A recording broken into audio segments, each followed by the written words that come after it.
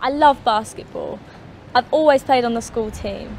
This year they asked me to help train our youngest team. The girls are only 11. We only had 7 girls on the team when I first started training them. Now we have a full team of 12. That's because the girls have told their friends they enjoy training and playing more this year. I enjoy being with the girls and I think I've got a good relationship with them. Last year their coach shouted at them and was always angry. But I'm not like that. I want to know how they feel and try to motivate them. Also, last year they never knew when they were going to train. But I've made a timetable so they know what day and what time we have training sessions and matches. Everybody in my class knows I love computers and that I'm a bit of an expert. So every time they have a problem, they ask me for help. That's fine, I enjoy it. It's interesting because I usually know exactly what to do. But it's useful for me to teach it to others and to learn to express myself clearly. I want people to understand what I'm telling them. I'm getting better at finding the exact words to help them. I mean, it's true. Some people take a long time to understand different programs or software. I'm quite good at staying calm and explaining myself as many times as necessary until people understand me. People like the fact that I never get impatient. In our school, we have an end-of-year trip. Last year we went to Italy. I had an idea to get some money for the trip and the school liked it. We had a raffle, like a mini lottery.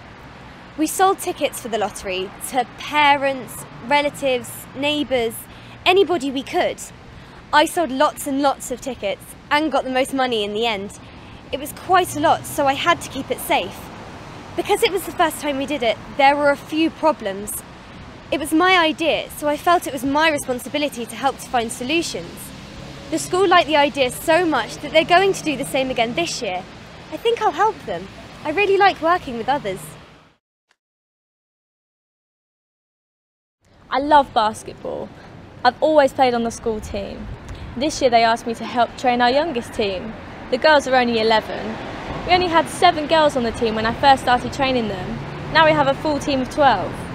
That's because the girls have told their friends they enjoy training and playing more this year. I enjoy being with the girls and I think I've got a good relationship with them. Last year their coach shouted at them and was always angry. But I'm not like that. I want to know how they feel and try to motivate them. Also, last year they never knew when they were going to train. But I've made a timetable so they know what day and what time we have training sessions and matches. Everybody in my class knows I love computers and that I'm a bit of an expert. So every time they have a problem, they ask me for help. That's fine, I enjoy it. It's interesting because I usually know exactly what to do. But it's useful for me to teach it to others and to learn to express myself clearly. I want people to understand what I'm telling them. I'm getting better at finding the exact words to help them. I mean, it's true. Some people take a long time to understand different programs or software. I'm quite good at staying calm and explaining myself as many times as necessary until people understand me. People like the fact that I never get impatient. In our school, we have an end-of-year trip. Last year we went to Italy. I had an idea to get some money for the trip and the school liked it. We had a raffle, like a mini lottery.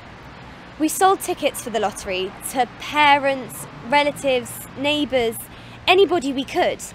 I sold lots and lots of tickets and got the most money in the end. It was quite a lot, so I had to keep it safe. Because it was the first time we did it, there were a few problems. It was my idea, so I felt it was my responsibility to help to find solutions. The school liked the idea so much that they're going to do the same again this year. I think I'll help them. I really like working with others.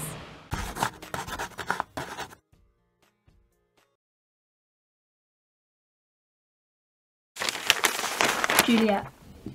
It is only your name that is my enemy. If you had another name, you would still be the same person. A rose would still smell as sweet if it were called something different, and Romeo would still be as perfect if he were not called Romeo. Give up your name, Romeo. It is not part of you anyway, and take me instead. Romeo. Just call me Love and I shall never be Romeo again. This is one of Shakespeare's most famous plays. That's why I decided to read it. Of course, it is a very romantic story, and I like romances, but it also has a very serious message that is important today. Romeo and Juliet love each other, but their families won't let them. There are things in society that separate people from loving each other, but in the end, love always wins. The end is very sad though.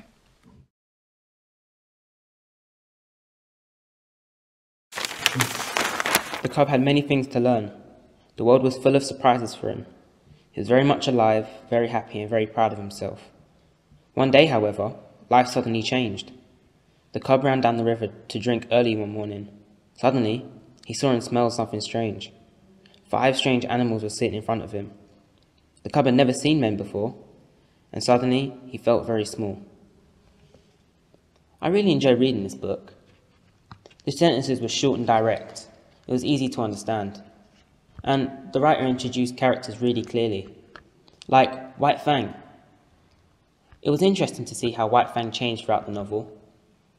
At first, his old masters treated him really badly and were aggressive towards him, so he was aggressive in return. And then, in the end, his new masters treated him with love, so he changed.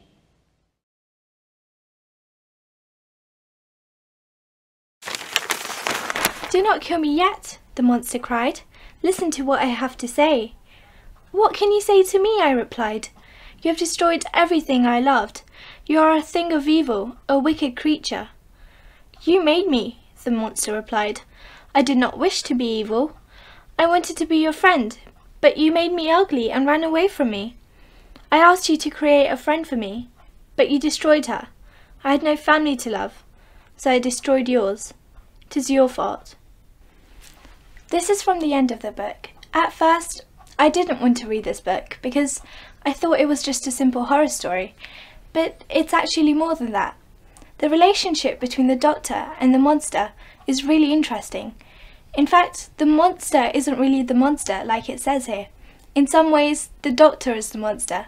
So it's a book that makes you think, and that's what I like.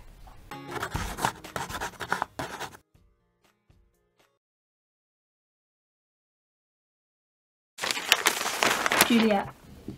It is only your name that is my enemy. If you had another name, you would still be the same person. A rose would still smell as sweet if it were called something different, and Romeo would still be as perfect if he were not called Romeo. Give up your name, Romeo. It is not part of you anyway, and take me instead. Romeo. Just call me Love and I shall never be Romeo again. This is one of Shakespeare's most famous plays.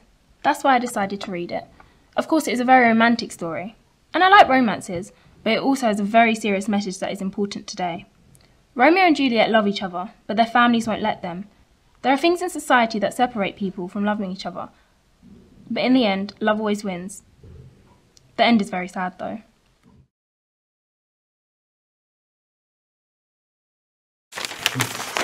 The cub had many things to learn. The world was full of surprises for him. He was very much alive, very happy and very proud of himself. One day, however, life suddenly changed. The cub ran down the river to drink early one morning. Suddenly, he saw and smelled something strange. 5 strange animals were sitting in front of him. The cub had never seen men before, and suddenly he felt very small. I really enjoyed reading this book. The sentences were short and direct. It was easy to understand. And the writer introduced characters really clearly. Like White Fang. It was interesting to see how White Fang changed throughout the novel. At first, his old masters treated him really badly and were aggressive towards him, so he was aggressive in return. And then, in the end, his new masters treated him with love, so he changed.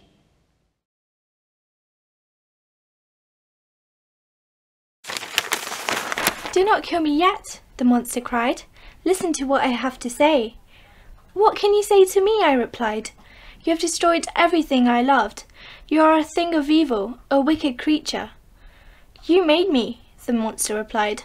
"I did not wish to be evil. I wanted to be your friend, but you made me ugly and ran away from me. I asked you to create a friend for me, but you destroyed her. I had no family to love, so I destroyed yours. 'Tis your fault." This is from the end of the book. At first, I didn't want to read this book because I thought it was just a simple horror story, but it's actually more than that. The relationship between the doctor and the monster is really interesting. In fact, the monster isn't really the monster like it says here. In some ways, the doctor is the monster. So it's a book that makes you think, and that's what I like.